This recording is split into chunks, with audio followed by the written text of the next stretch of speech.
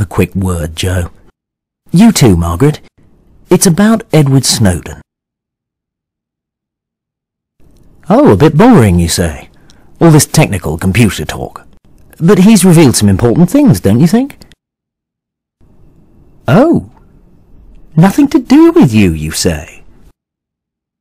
Okay, but before I go, Joe, could I have your mobile number and your bank details? Well, that's not nice. It's just for my records. I'd like your email address too, and your Skype ID. But I need to read your texts and listen to your calls.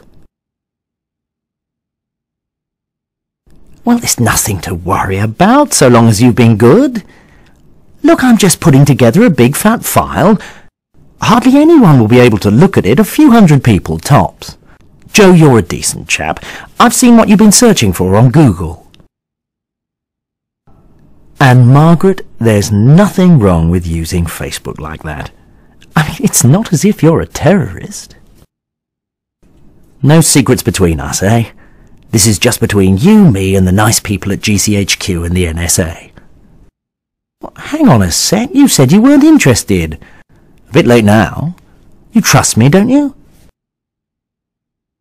You want your file back? Well, that's not the way it works.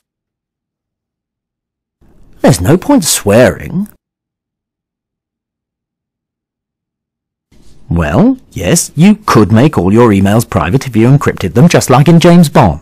But actually, those things don't really work. Snowden told us that. It's not a big deal. This isn't 1984. Worse, you say. It's for your own good. And frankly, I'm getting a bit fed up with you.